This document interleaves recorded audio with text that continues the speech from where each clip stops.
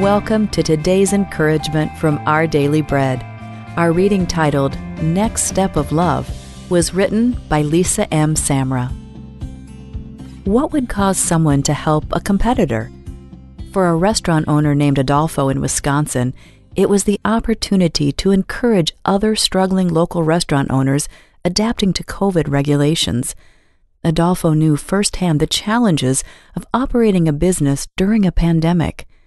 Encouraged by another local business's generosity, Adolfo spent his own money to purchase more than $2,000 in gift cards to give away to his customers to use at other restaurants in his community.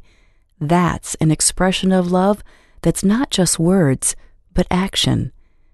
Building on the ultimate expression of love demonstrated by Jesus' willingness to lay down his life for humanity, the Apostle John encouraged his readers to also take the next step and put love into action.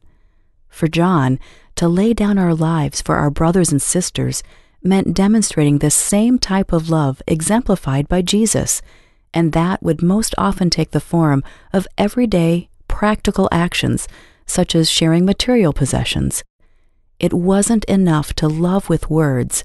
Love required sincere, meaningful actions.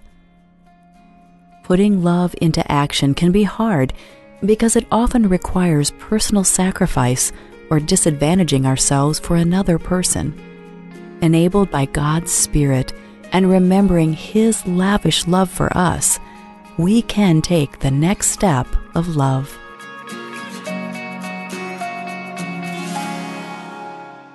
Today's Our Daily Bread devotional scripture reading is from 1 John chapter 3, verses 16 through 18.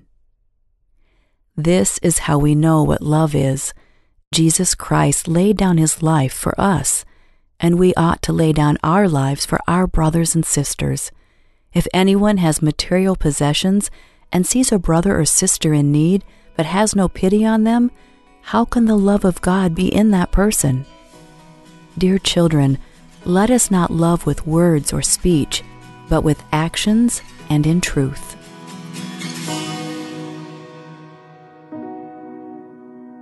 Let's pray.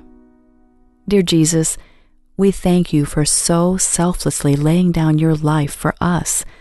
Help us to follow your example and give of ourselves in service to others today. May our words of love be matched by our actions. In Jesus' name we pray. Amen. Thank you for listening today. I'm Rochelle Traub, and today's encouragement was provided by Our Daily Bread Ministries.